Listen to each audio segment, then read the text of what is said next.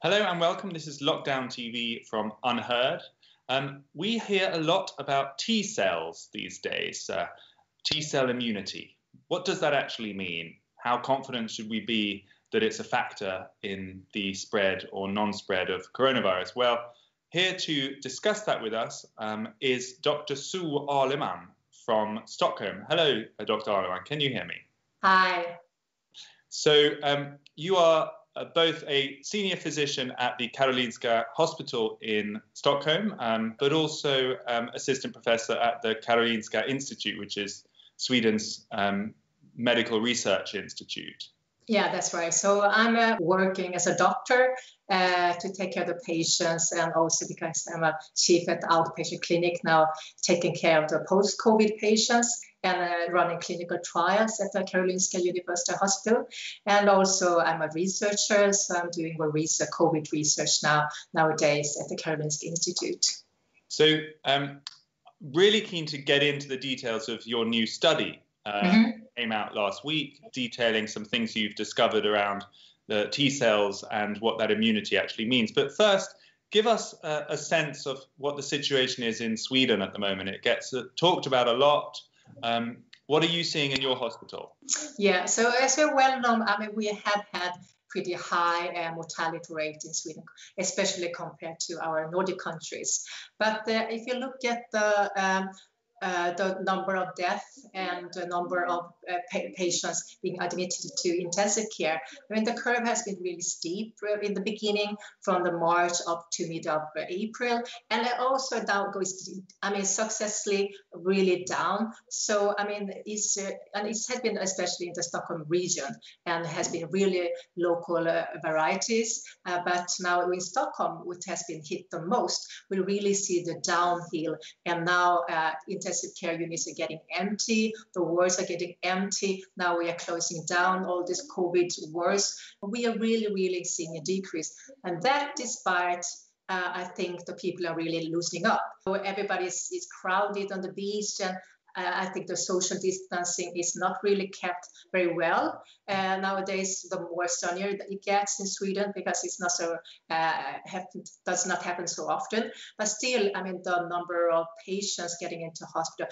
are really decreasing. That means I think it's happening something else. It's not that we are getting harder lockdown or other measures, but I think we are actually getting closer to herd immunity. I cannot see any other reasons, because we are not really keeping the social distancing as good as in the beginning of the era. The official numbers for the antibody surveys are still relatively low. Even in Stockholm, it's under 20%, isn't it, that have shown antibodies. So is it possible that everyone else is still equally vulnerable? This is a totally new disease, so we don't know which fraction of the population need to have antibodies or T cell immunity to have the herd immunity. When can the elderly come out from the isolation and be more comfortable not getting the contagious disease and deadly disease as soon as they come out? But there's been modeling before. It was setting was a 70% or should be 50%, but now at 10% maximum antibodies, we are still seeing that a number of infections are decreasing really much. Do you feel like the epidemic is over in Stockholm? No, it's not definitely not over, because we do have elderly still being isolated at home. I think the most mortality has been those in the elderly homes. In elderly homes, usually, there are one worker is meeting like 10 elderly persons. And in recent 10 years, the number of elderly home places has been really going down, which means that it's the most sickest person being the elderly home, more now sicker than before.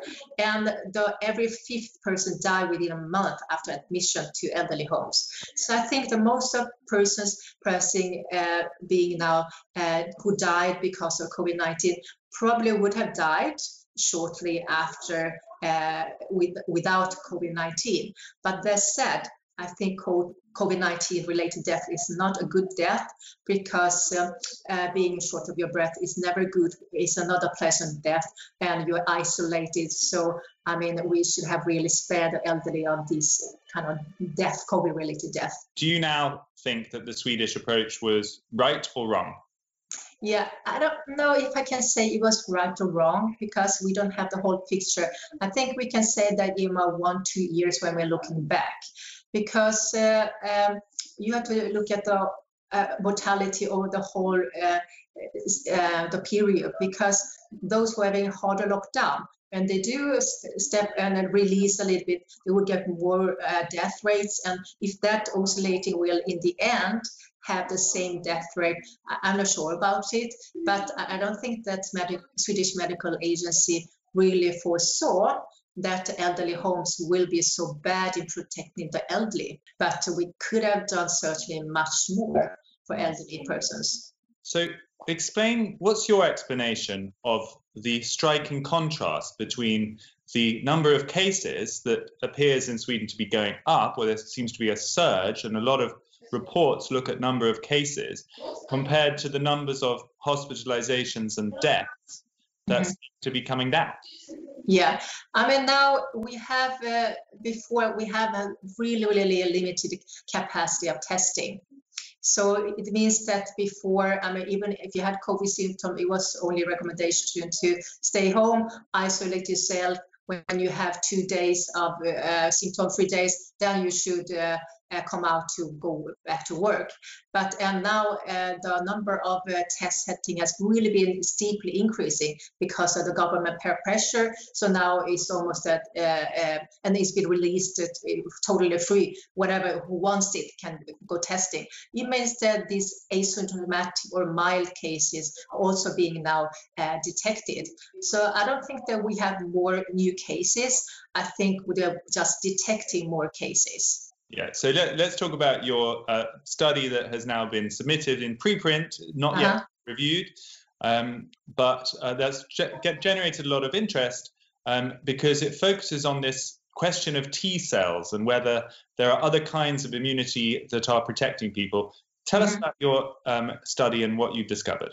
Yeah, so just to go back to the just explanation, I mean, our immune system is consisting of both antibodies and then T cells. And antibodies go directly to virus, and the T cells is more, they're killing the virus-infected cells. What we have seen previously in the MERS and SARS epidemics, that you can have really, and you see in the animal models that the T cell can have really protective immunity in the animal models, and that you can have really long, more than 10 years of immunity with the T cells against these other coronaviruses. What we have done in our study is that in about 200 persons, so I mean, this is not an epidemiological paper, I just want to stress that. So we have to be cautious of over interpreting the results or the how you can interpret it. But we found that if you had mild cases, that you can have really negative antibodies afterwards. And it would be around 70-75%. We have found that they do not have any antibodies even after you have verified COVID-19 from the beginning. And in those persons where they had negative antibodies, almost all of them had strong T cell activity. This study says that, okay, there are cases that you can have a T cell really strong answer, even though you have not have antibodies, meaning that you have encountered the virus, you build up the immunity. And then we looked also at the blood donors that's selected just randomly. And then they had antibodies of 15%. And we could find immunity cells answering about 30. So it means that almost double the number had T cells immunity compared to the rate of how many had antibodies. Let's talk about the Stockholm area as a good example. If you know, is it 15% that are showing actual antibodies in tests? I think I would say 10%. Yeah. So 10% are showing antibodies, and if you're roughly right that maybe as many as 30% might have some kind of T cell immunity, that would still leave 70% of the population completely vulnerable. Yeah. So in which case, why are the hospitalizations and deaths still coming down, down, down, and now they're so low that you say your wards are empty? Even though we are not following as good as before, we are still following social distancing. And those who are not in the elderly home, they're most hit. Those in their own homes are still being isolated. I don't know, and this calculation on how many or what the proportion need to have herd immunity, I mean, we don't really know. And of course, these T cells, as they have also, is limitation. We can also detect certain levels. It's not that you have some immunity that's below the detection level that we cannot measure. So in reality, perhaps it's more. It's just that we cannot diagnose it. It's more of our antibodies. Probably they could have more antibodies, perhaps being protected, but it's just that we don't have means to detect it without compromising on the specificity. T-cell immunity. Yeah. Is that, in your view, can it be a protective, a sterilizing immunity, as they call it? Or is it a form of resistance? I don't think that our study can show either one. It is really totally protected. That means that you will never get the infections again, or if you get it, it will just be like a small sneeze and then you are done. But I think I'm convinced that if you have this immunity, you will not get a second one and get severely ill. The question is, if you get one again, could it be still a spreader? And that I don't know, but I think it will be more local. You will have perhaps with some local infection. I do not think that you will be really one of the like super spreaders that's going to be spreading around in the society. I think once you had it, you are protected, and you will, if you get it, you will notice as a common cold, or you will hardly not notice just some sore throat or something. That's my belief. But of course, this is just my personal opinion. We have to back it up with science data. Isn't the ultimate proof in hospitalizations and deaths? Because if they continue to go down completely, and people carry on being more and more relaxed about social distancing, something is happening that is preventing more people getting sick. So you can see the proof of some form of resistance in the final outcome. Yeah. But that's still, of course, as I said before, it's still combination of some kind of resistance and a combination of there are some people still following your social distancing rules. So it's a combination. So unless everybody loosen up and just go and hug each other, and then you will test your real herd immunity. You let the elderly come out, you let everybody social and mingle and live as before. But I think in this time you will not go back, because so now I think everybody has changed their behavior. And as long as this is around, I think even if we would say, even if they will force with government regulation, you should go back and hug each other, I don't think that people will do it freely.